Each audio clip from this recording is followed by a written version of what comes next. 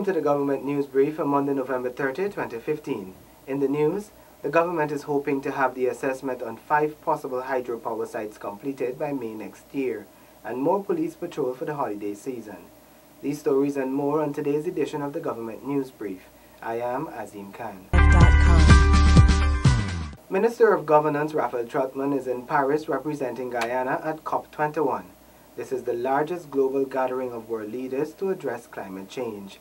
Senika Thorne reports. Guyana is participating in the Climate Change Conference of Parties, COP21, which is being held in Paris. The conference starts today and continues until December 11. The country is being well represented by Minister of Governance with responsibility for natural resources and the environment, Raphael Trotman. Other representatives include members of civil society, indigenous groups, and youths. We must, however, acknowledge that this issue of environmental protection and climate change and impact mitigation is not to be treated with a cursory glance and must be embraced by all stakeholders. It is in Guyana's best interest that we stand united, confident in what we have to offer the world and what we seek to protect for the generations of Guyanese to come. Government has indicated its commitment to developing a holistic approach towards managing and mitigating the harmful effects of climate change.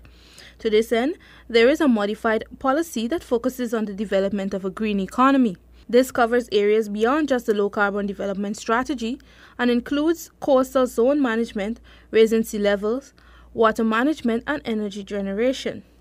Government's vision for creating a green economy is based on protecting the environment and ensuring that the country plays a greater role in mitigating climate change. The government is advancing its plans for a green economy. Out of 6 to 7 possible sites for hydropower development, 5 are being assessed, and these reports should be ready by May 2016. Government has identified 5 sites to be assessed for hydropower development. This is from a total of 6 to 7 possible sites. The 5 sites are Camera, Kumu, Chumachimari, Tiger Hill, and Damelia. According to Minister of Public Infrastructure David Patterson, the Inter-American Development Bank will be assessing the 5 sites. The government will be using $80 million from the Norway funds that was set aside for renewable energy development. At the end of this process, we will obviously assess them. However, we will look at use the $80 million in the most acceptable means of renewable energy. And in the short or the medium term, that does not actually have to be a hydro. It can be any form of large-scale renewable energy. That is the understanding that we have. So it's a process in which we are going through, and I think it's a wise way to go forward. Government is also working through the Ministry of Foreign Affairs with the government of Brazil and other interested stakeholders in seeking additional funding for the hydropower renewable energy project. We are moving ahead, and we were to the Ministry of Foreign Affairs continuing discussions with them. There are other individuals who have MOUs. I mean, I think it's Kumu Falls. There is a company that has a MOU with us in which we are, and it remains to develop that falls. Chumachimari, there's a private company. Moko Moko, we're going out for an expression of interest to resuscitate the Moko Moko hydro falls. So we haven't excluded any project. It's always a question of time and cost. Guyana has an abundance of wind, sun, and water renewable energy that has been identified as a growth industry. Harnessing that potential would be a game changer for the country, as it is believed that Guyana has enough capacity to not only satisfy its own energy needs, but to sell excess to its neighbors. With the anticipated influx of shoppers in the capital city, the Guyana Police Force has put more boots on the ground as it ramps up security measures for the Christmas season. The Guyana Police Force has initiated its annual Christmas season crime security plan.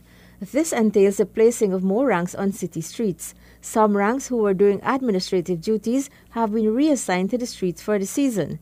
This is according to Crime Chief Superintendent Wendell Blanham. Blanham said that in addition to increased foot patrols, there will also be more vehicular patrols in and around Georgetown. Many of these will be concentrated in the busy commercial districts and include night spots, commercial banks and post offices.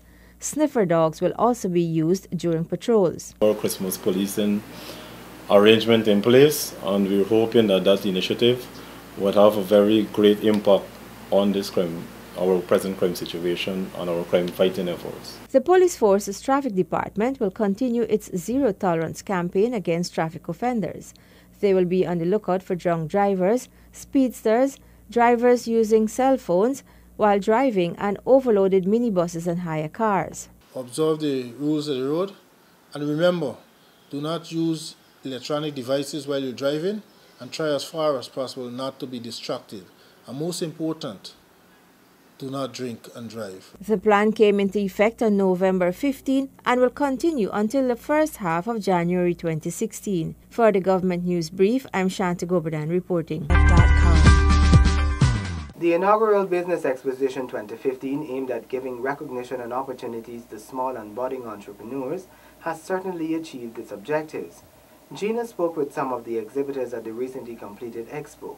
Here is what they had to say. Approximately 300 local small businesses had the chance to sell their products, network with other small businesses, advertise their products and services, build their client base, and establish linkages with large businesses. It's been great. I don't see it as anything like to sell a lot, but it's good for you to advertise and get your name out there. It's good because we don't have a lot of competition from big, huge businesses that happened before that overshadow the craft, and so it's good to have that exposure. We really appreciate it. This expo is very good. It aims to reach out to them. Most people doesn't know who they were able to see, and I get a lot of people wanting to come on board to process fish. So I'm very happy. Everything has done a very good job. This Business Expo at this time here is a good achievement to at least bring out Guyanese creativity, give Guyanese to see what Guyanese is doing. That's what I like about it.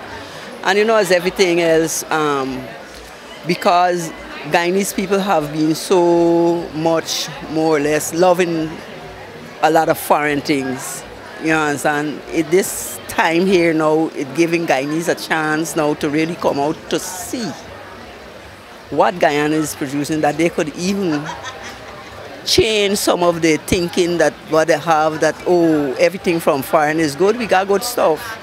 We got good things. It allows Guyanese to see what is being produced here in Guyana, and that's a good thing, because even when I walk around this exhibit, I'm amazed at what we're doing.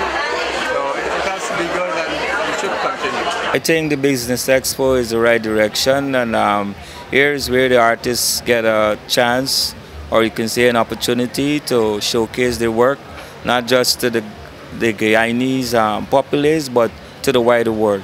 The event, which also had buyers and investors in attendance, was held from November 27 to 29, 2015 at the Sophia Exhibition Complex under the theme Guyanese Products and Services, Our Gateway to the Good Life. It was a first local exhibition where the emphasis was totally on small local businesses. For the Government News Brief, I'm Shanta Goberdan reporting. On Sunday, Minister of Social Cohesion Amna Ali commissioned a bridge at the Kendra and West Coast Demerara. The bridge will provide an alternative route for school children in the village, keeping them away from the busy public road. Shanazalo reports. The Dekendran Community Group has successfully completed its first project. The project, which was the construction of a bridge to link the communities, Dekendran and Metimirzog, was done in collaboration with the residents and financial support from the business community. This is the first of many projects which the group intends to undertake for the development of their community. This project was initiated to create better infrastructure for the residents in the West Coast Demerara community, thus giving them a better life. The determination of the APNU and AFC coalition government is to bridge existing gaps across Guyana. Some of these gaps or inequalities create unfair distribution across ethnic groups, geographical locations, and even age. This government will be readdressing these issues. We have always said that we are a caring government. we are a caring people. And today, the residents of this Dikendren understand it no different.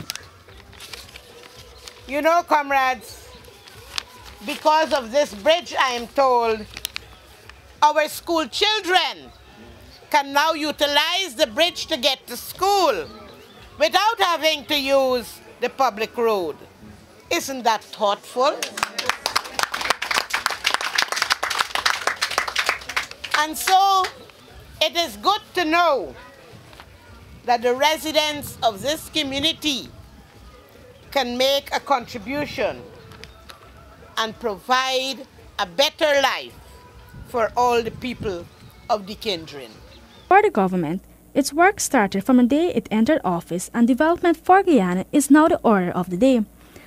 In order to achieve that change, Amna Ali, Minister of Social Cohesion, pointed out that the will for change is also required.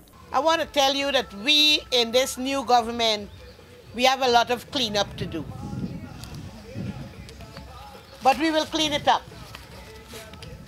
And we will move forward during our tenure to give you that better life.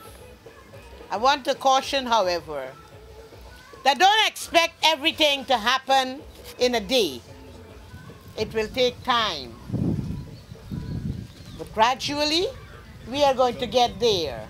And we hope, and I know, that this community will not be one of any of the communities that is going to be discriminated against. Minister Ali heads the newly created Ministry of Social Cohesion. The mandate is to foster unity amongst the people of Guyana after being placed in office. For the Government News Brief, Shanaz Low reporting. That has brought us to the end of the Government News Brief on Monday, November 30, 2015. All our programs can be viewed on our website. You can also find us on Facebook and on YouTube. Our Guyana Nice photo for today is from camerawoman Kenyan Bacchus. Send us your Guyana Nice photo so you too can be featured.